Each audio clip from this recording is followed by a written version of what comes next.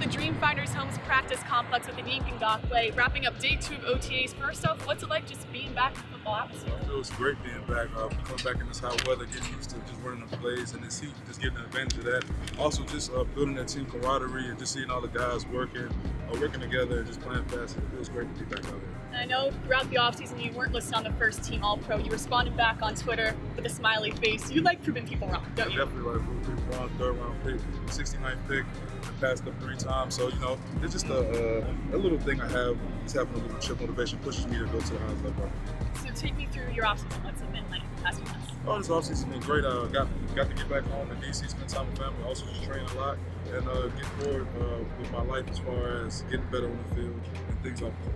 So coming off a really successful 2017 season, what are your expectations for yourself and this team for 2018?